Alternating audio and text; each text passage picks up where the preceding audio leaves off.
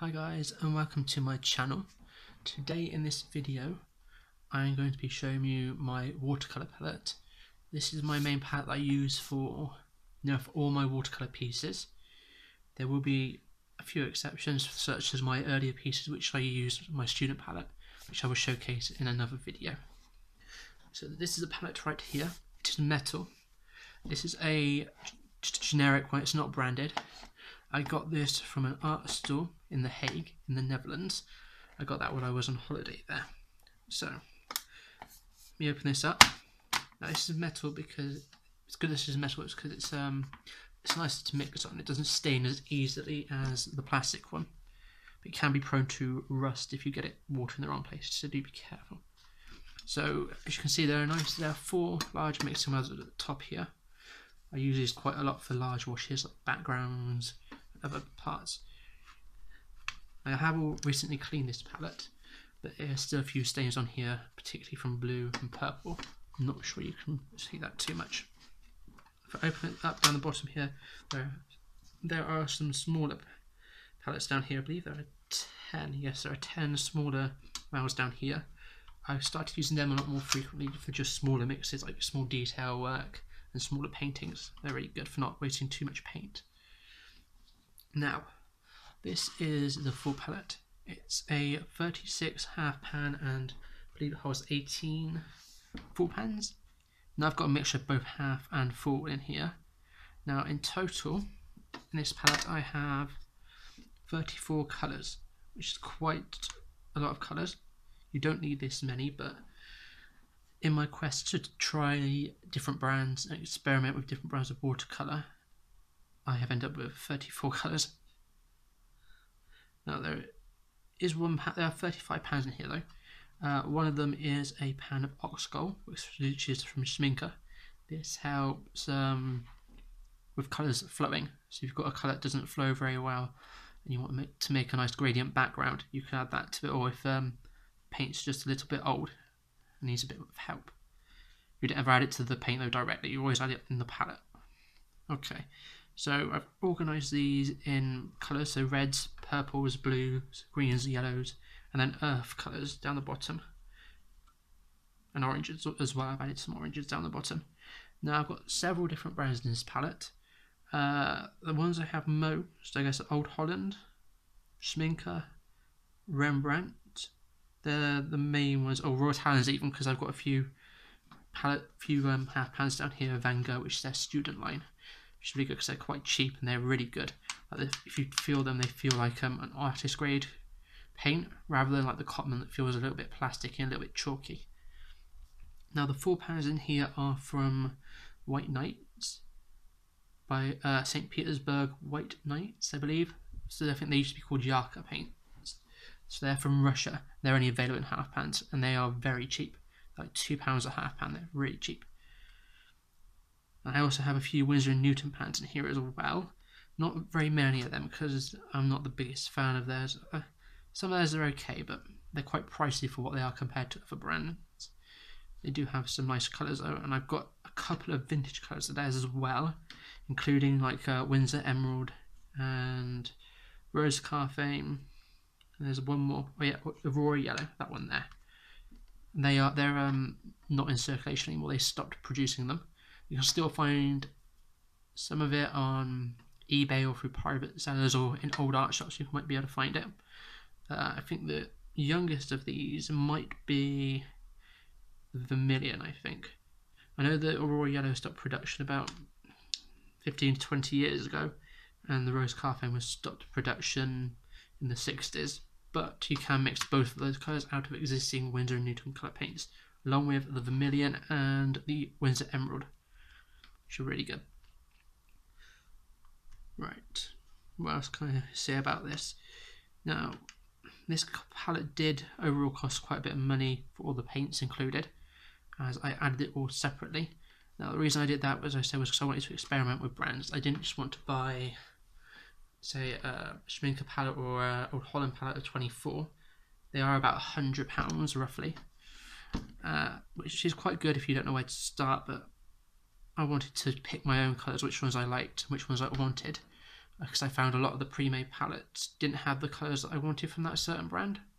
Like I wanted from, for example, from the Old Holland, like the Scheveningen Blue Deep, and what else did I want? And like the Scheveningen Red, and like King's Blue. I wanted those colours, and they weren't in their standard set of 24 ready-made palettes. So I would have to go and buy those anyway on top.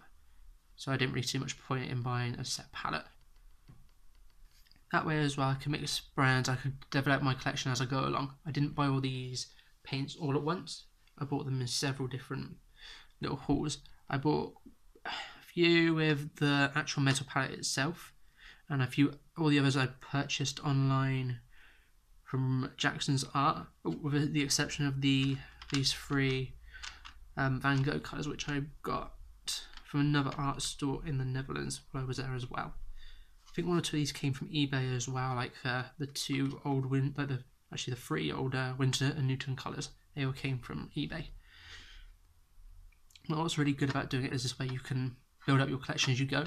You don't have to pay out like £50 to £100 for all the tubes of paint, or £half, or whichever you prefer to use. You can just sort of build out gradually, which is really good.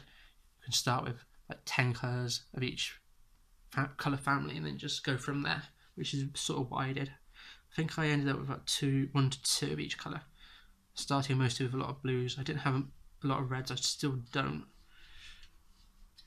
But I recently expanded those along with the greens. These are new greens. Oops, that's still a bit wet. They're new greens. Before I only had that one.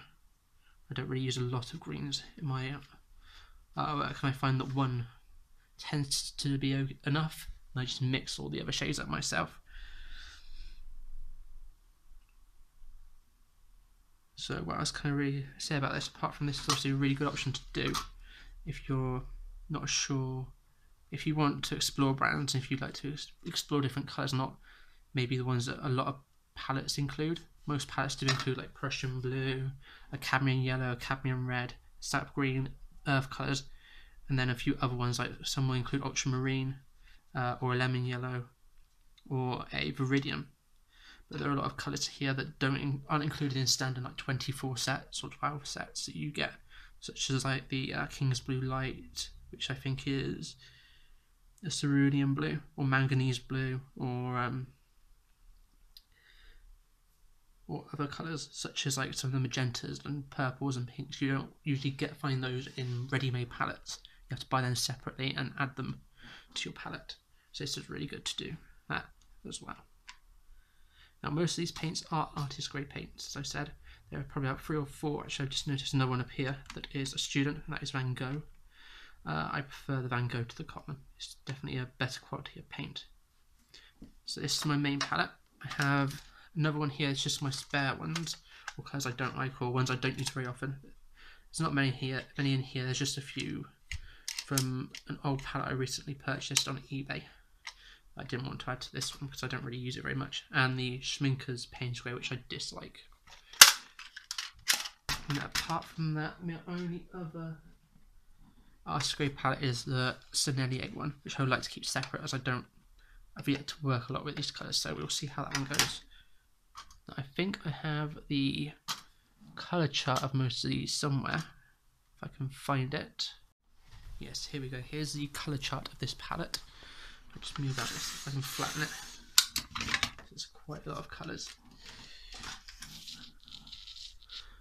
So that one, that's the colours of all of them. I've done a different layout here because this is how I originally had my palette before I cleaned and reorganised it. Now there are a couple of changes to that.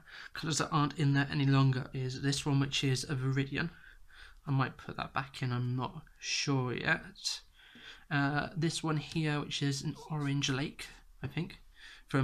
They're both White Nights colours. I decided to take those out as I don't use them very much. And I believe that's gone, the black's gone. I don't really use any black in my work. I use lots of Payne's Grey now instead, which is this one here. This is a umber, which I didn't use. It's a very old paint. I think it's Royal Langnickel. Very old, like 20, maybe not 20 years, maybe 15 years old.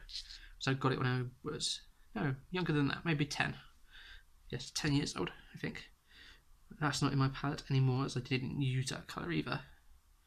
But other than that, they're all in there, all the colours on this chart.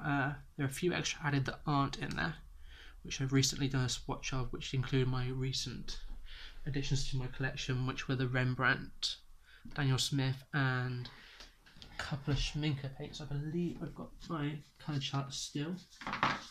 This is that one. So I've replaced some of the paints in here with this and added some as well. Yeah, I think that's it. And when the colours down here are gouache colours, they're not the watercolour colours. These are gouache paint of Rose Carfane from Winsor & Newton. They are the brand that I prefer for gouache. But yes, that is my watercolour palette. What's good about it is it's fairly portable, it's still fairly compact, even though it does hold nearly 35 colours. So it's quite compact. It's really good because I can just keep this on the side somewhere and whip it out when I need to paint, rather than having, say, a big load of tubes or different palettes of things. I can keep it all in one palette, which I really like. I like as well that it's not branded, so it's just black. There's no sort of brand on it. I find it's Talika. Whoops, I think we just tip them upside down. No, they're good. Okay, so thank you very much for watching this video. I hope you found it somewhat interesting and maybe helpful to yourself if you're thinking of doing the same. Thanks guys, bye.